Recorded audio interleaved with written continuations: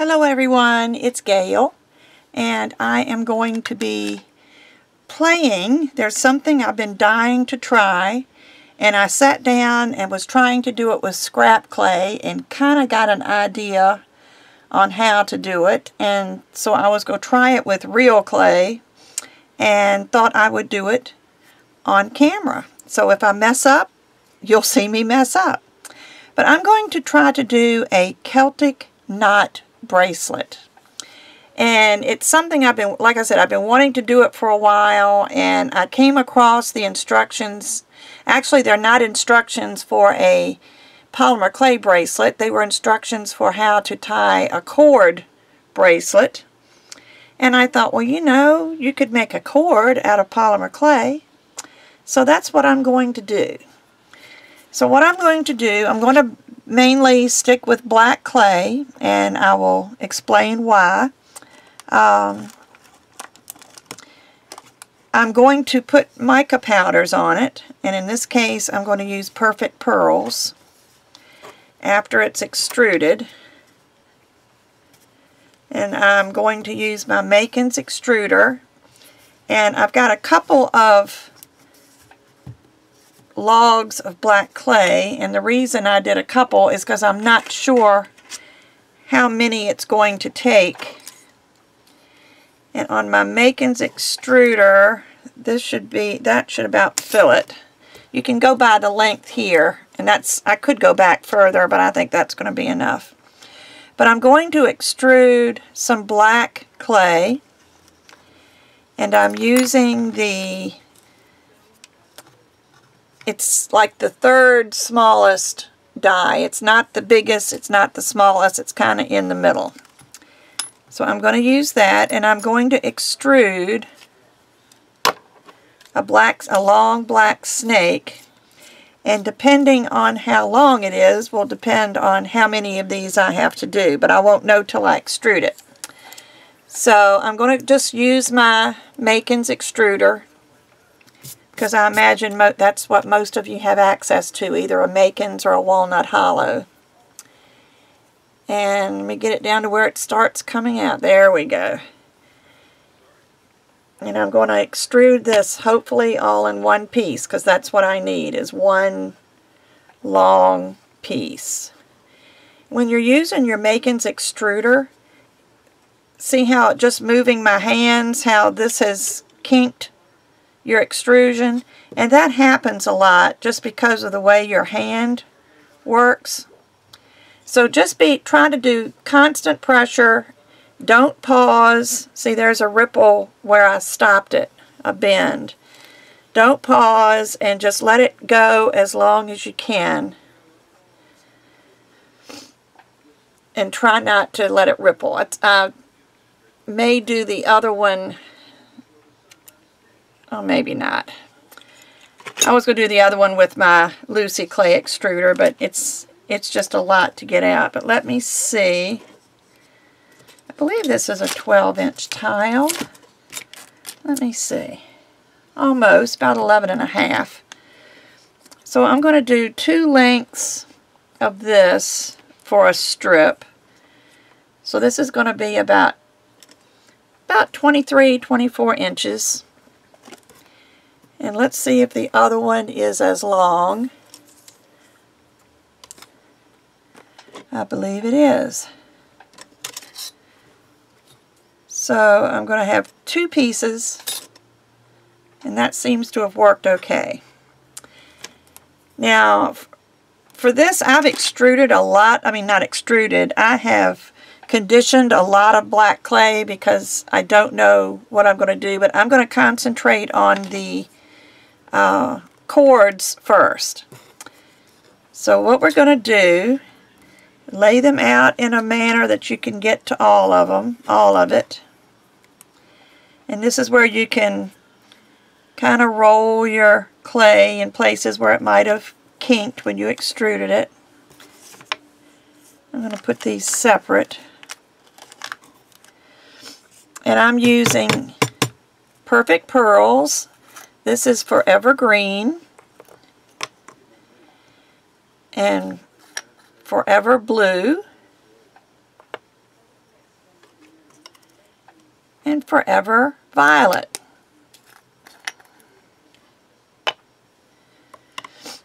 Now normally I would use my fingers, but today I'm going to be using a brush. And what I've done is I just took an old paintbrush. It's not an expensive paintbrush. It was made in Taiwan. You know, it wasn't but so good. And I cut the fuzzy end off so that it's just a little, it's soft, but it's enough to grab some mica powder. So what I'm going to do is I'm going to dip it in the green, and I'm just going to put some green, and I'm going to just put it in different places.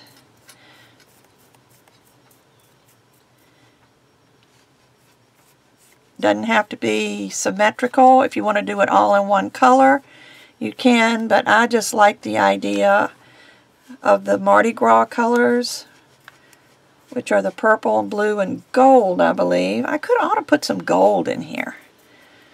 Maybe I will. Let me see how these three colors do.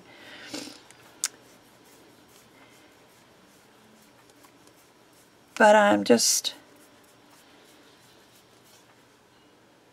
Whoops. It's not the color I wanted, but let me do some blue. But just, you know, what we need to do is, because we're going to be trying to tie this in a knot, the mica powders will keep the clay from sticking to itself and make it easier to do. That and the fact it just makes them beautiful.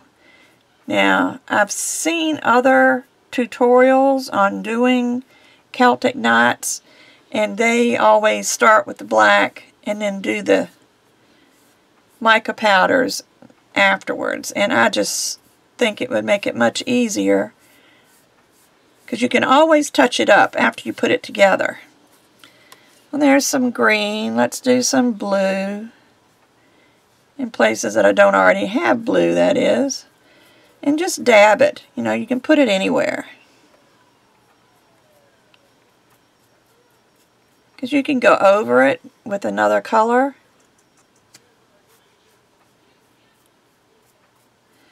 You can kind of turn this a little bit to make sure the blue is going, or the colors are going all the way around. Let's see. Or you can just tap it off like that. But I like to turn this so that it's getting on all the way around on this black. And I think I will add some gold just to add some color. Let's see, where else do I want some blue? And I'm just trying to space it around so that you don't have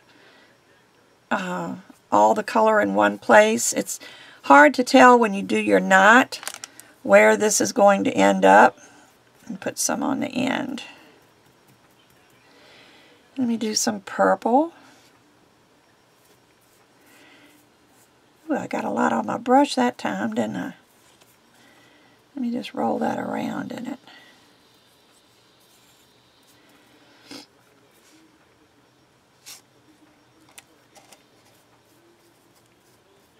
And I'm just brushing it here and there. Like I said, there's no rhyme or reason to where I'm putting anything. I'm just adding color. I love perfect pearls. One thing I like about perfect pearls is if you put it on raw clay and then bake it, there are little there's something in the perfect pearls that causes it to stick to your polymer clay. There are other mica powders out there, and you really need to seal those to make sure that your mica stays on, but you don't have to do that with perfect pearls. And let me get a gold. And this is perfect gold. Oh, this one hasn't been opened, I hope. Probably has a piece of tape on it. Whoops. That would have been a disaster, wouldn't it, if it had fallen? I think that might have it. Just to brighten it up. Oh, and this is sparkly.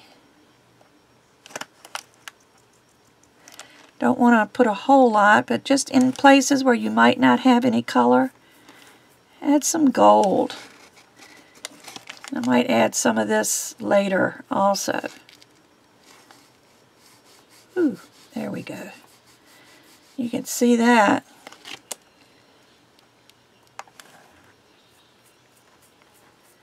But just try to make sure that all of your cord is covered in some kind of mica powder. There's a place right there that doesn't have anything, so let's cover that with some gold.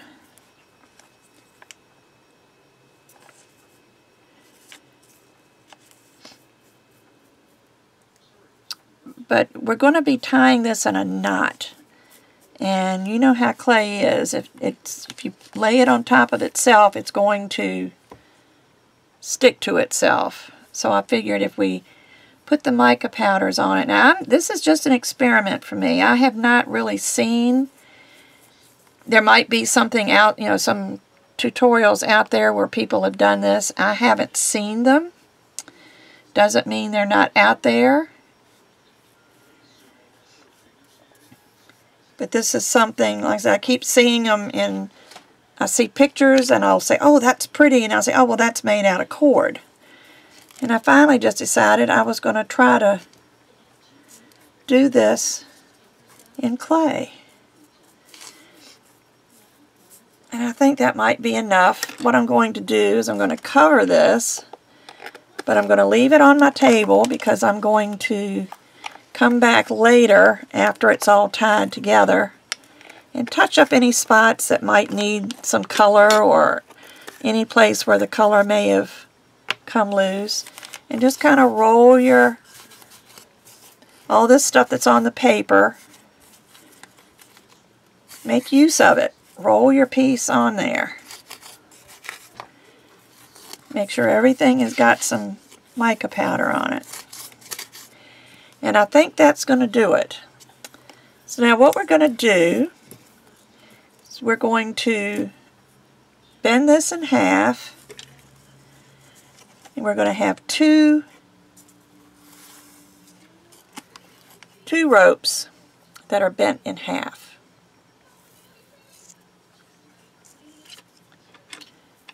Like that.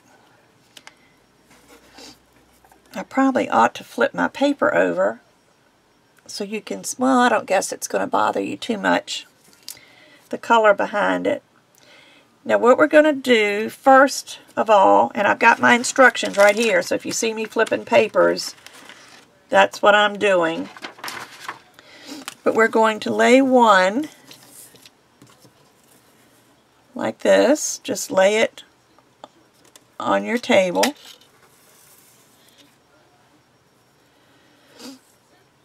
And then on the other one,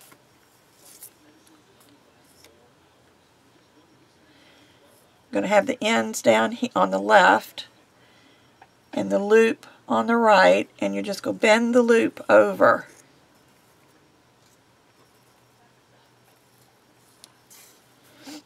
Like that.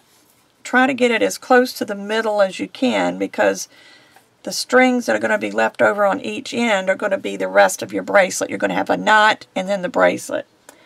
So there's that. That looks about right. And then, let's see.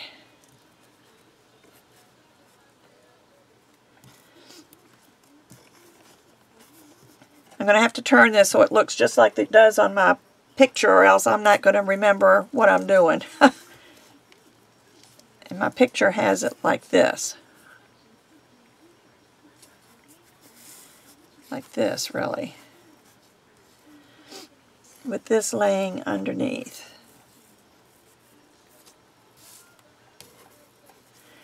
And again, you want to get it towards the middle.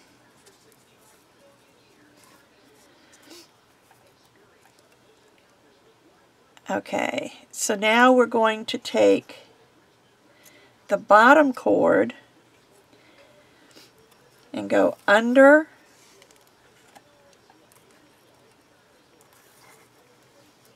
this, I don't know what you want to call them, the ends. And then it's going to come around, and so you've got this cord here. You're going to come down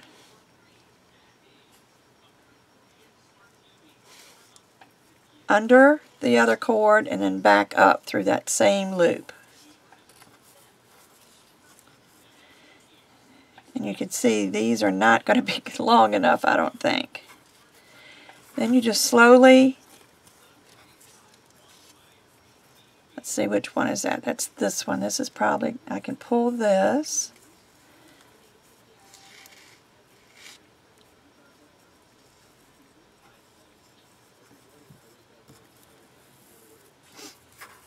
And you just slowly fiddle with it. Now, I know that I'll put a diagram because I know you probably couldn't see exactly what I was doing.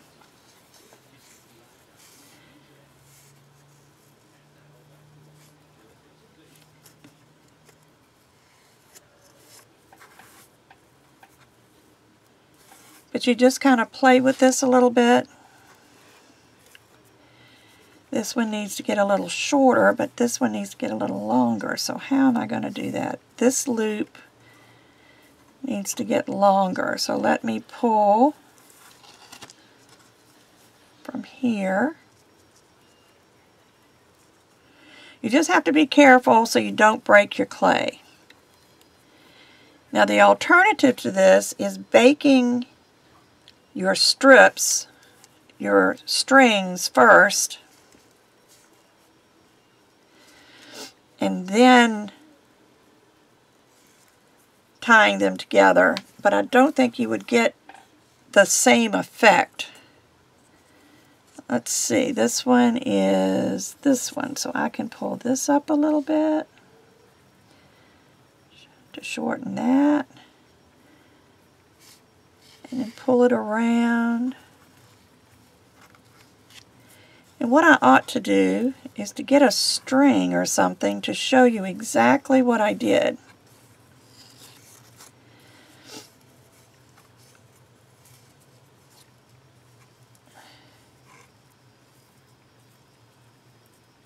Pull that.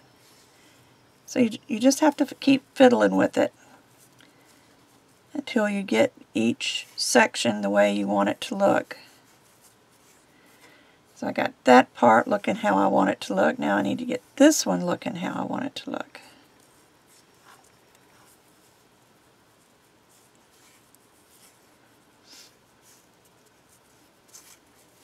And then you take your strings and they will come out to the side. Now what I would like to do, and what I have done, I have taken some black Primo and I've rolled it out on the thickest setting of my pasta machine, and I'm going to cut. This is one of Tiny Pandora's cuff bracelet blanks. Or not, this isn't the bracelet blank, this is the blank that you use to cut.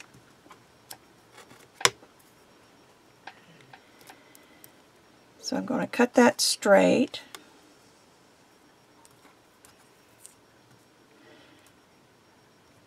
You get it? It's going to end up with mica powder all over it. And I'm going to use that as a base to put this on, because you're going to need something for strength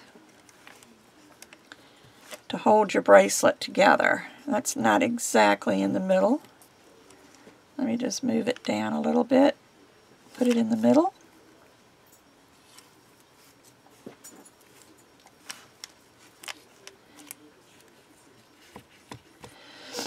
It looks like I could have gone with the next smaller blank. So I might do that. Let me just pull this up.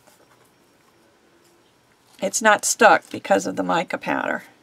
So let me get the next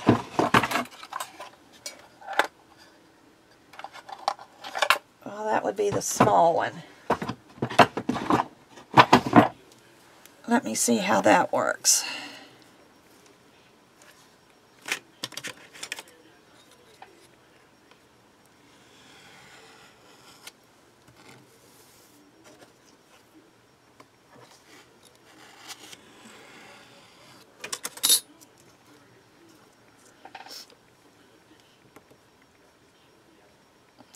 And this may be too skinny, but let's see.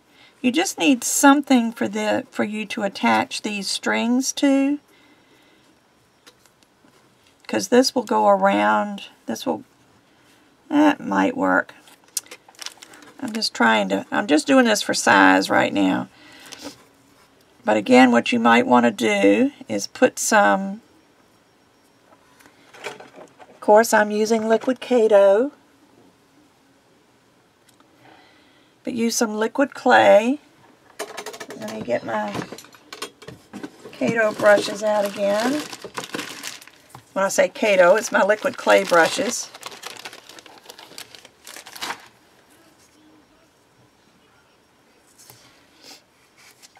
And just put that on here so that this will stick.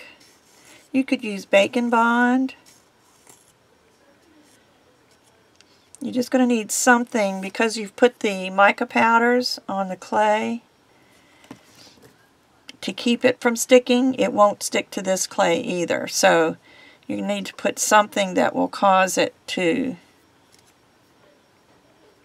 stick.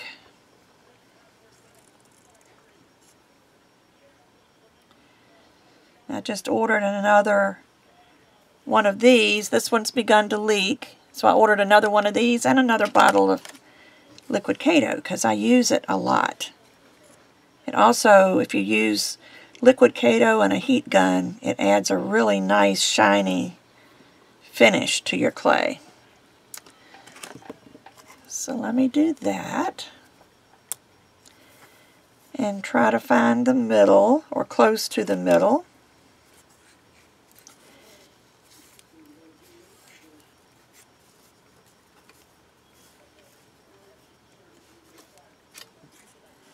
Actually, I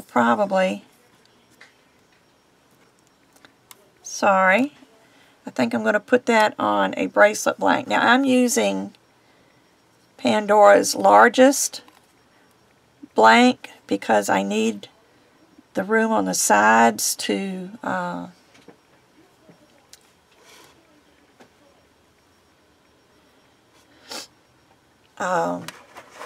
sorry, I just had my brain just started going off in another direction. I'm going to trim these off.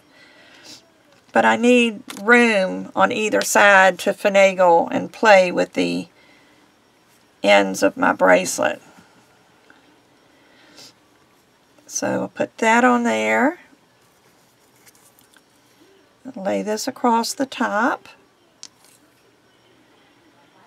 And see if I can get all four of these onto this little strip.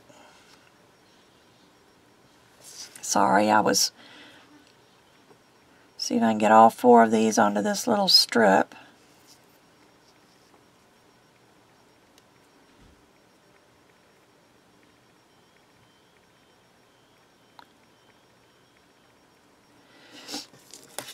And then I can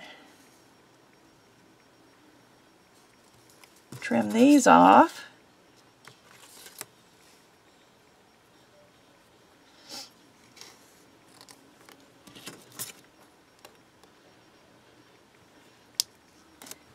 There we go. Now it'll be a little bit easier to work with because I won't have so much hanging over.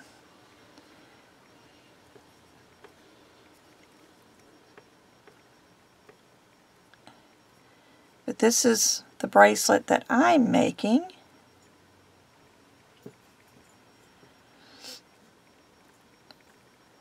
And I'm going to even it up a little bit, and then I'll bake it. And then I'll be back to show you how I'm going to finish it. I'm also going to do another demonstration on how I tied this because I know when I did it the one time you probably didn't catch exactly what I was doing. So I will do it for you again, maybe with a string that, because it doesn't hurt to practice. That's what I did. I practiced the knot before I started doing my video. But let's look at it and see what we want to do here. I might want to, that shows the gold. The one color that doesn't show up very much there is the purple in the knot itself. There's lots of green and blue and some gold, but not much purple. So let me just add a little bit of purple. Maybe here.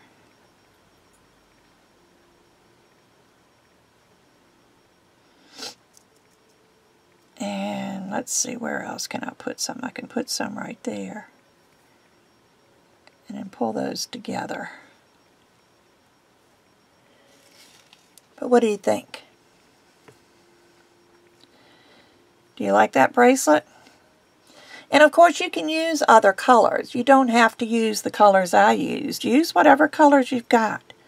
Unless you want to buy more perfect pearls. But I'm going to just level this out a little bit, you know, make sure that everything is matched. Matter of fact, what I might do, let me see if I have enough. I was thinking I might take one of these pieces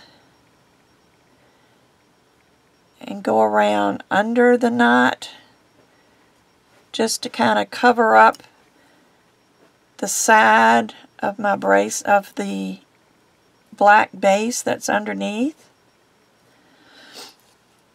Can you see the difference here? Here you can see the black underneath, and here you can't.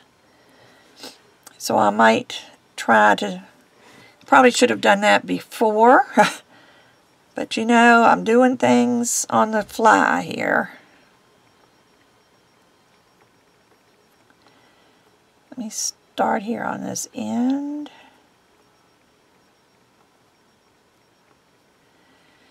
And just pick up your knot and put this under the knot. You can just tuck the end under. And nobody ever needs to know that there's nothing attached to that.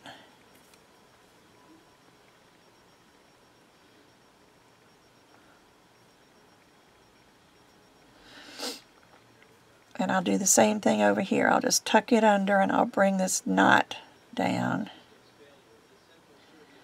so that you can't see it.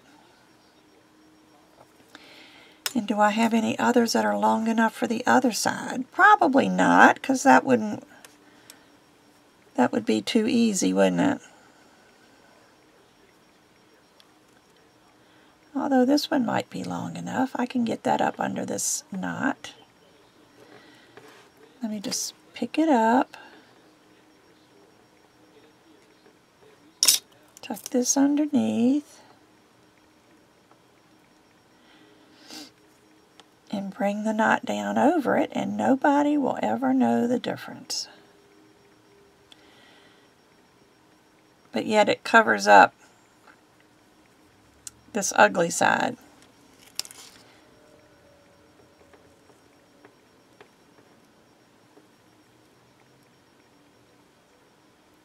Okay, let me lift this side.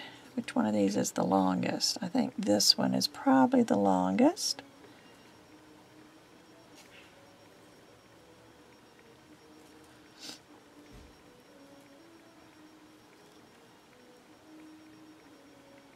There. Now you can't even see that there's black underneath here. So I'm going to go ahead and bake this now, and I will be back and show you the end result. I'm back. I just wanted to show you before I put it in the oven. There were some things I didn't show you before, and that is the ends. And you can see this one is nice and finished and looks nice and smooth and finished. This side is still chunky, because you need to finish the ends. And what I did is I just took my thumb and rolled on the end, and you know, it rolls up underneath. You can see how it rolls up underneath. And then just took my blade and trimmed it off.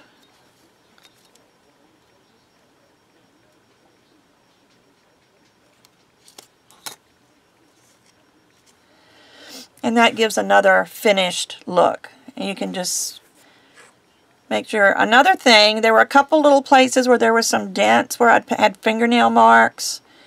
Just take your thumb and just run over it until those marks disappear. Don't do it hard enough that you're going to take the design out, but you can rub over it to get the fingernail marks off. I don't even have any fingernails. I don't know how people with fingernails work with clay, because I don't even have fingernails and I still get fingernail marks in my clay. But there's a few in here. But there you go. So I will be back shortly. Okay, while my bracelet is baking, I thought I would come back and try to show you a little bit closer how to tie that knot. And what I'm doing, instead of using clay, I'm going to use yarn.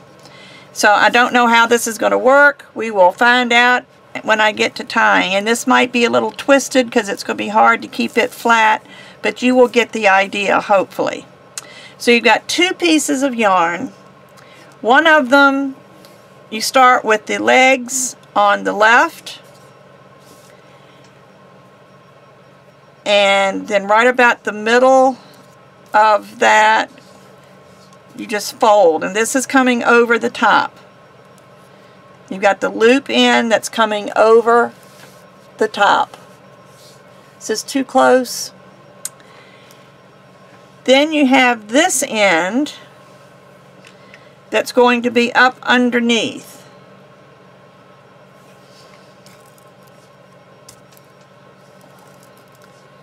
So the green, or the second, number 2, is going to be underneath. Now what you're going to do is bring the number 2 over this loop and under the legs. Got that? Then you're going to take, still working with number 2, so you might want to slide it down a little bit. Still working with number 2, you come over the black loop, under the number 2 string, and back up in the loop. And then you pull it, and you pull it, and that makes your knot. Now, I hope that helped a little bit. Let me take it apart and I'll do it again. Maybe I'll start with this as being the number 1. And I'll use the green, the black as number 2. So the legs, the open end, the legs are on the left. You make a loop.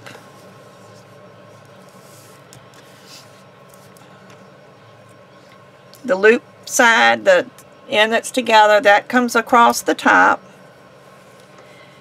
You take this, and also the legs are to the left. It goes underneath the green loop, or the number 1 loop. It'll go over this, under the legs. If it helps you to pull this up, then you'll go over the green loop, under itself, under the same color, and then back up through the loop, through the same loop, and then you just slowly pull them together. And of course, if this was clay, you would have to do it really carefully, but you would pull it together, and then and that would give you your knot. So I hope this helps. That gives you your Celtic knot. I hope this helps you in doing your clay. what I may try to do is to make a little file with the pictures of the cord that I've got here that kind of show you how to do it, and I will try to think of a way to attach that. Maybe I'll just attach it in the comments below, so please click show more and I will see if I can attach it in the comments below. If not, I will figure out a way to do it. So I hope this helps. I'll be back after my bracelet comes out of the oven. Hi, I'm back. I've got my bracelet out of the oven. I'm just kind of looking at it to make sure everything looks the way I thought it would. And I'll show you to take it off of the form. All you do is you can just run your fingers down the side and it'll pop right off. And there's your bracelet. It's flexible. Let's put it on. So there you go. If you have a... Hi, I'm sorry about that. The video, for some reason, just stopped.